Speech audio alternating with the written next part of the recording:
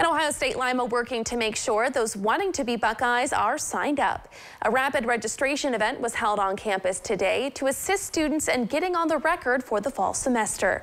This was the last day that anyone could sign up for classes this fall. Student recruitment officials say they had quite a few students calling wanting to register after the original deadline, so they decided to allow one more day for registration. But we had a lot of students who wanted to apply late in the game, so we decided let's create a day for them where they can come to campus, get all the support that they need, and then leave the day having many things taken care of so that they can feel confident starting the semester in a few weeks.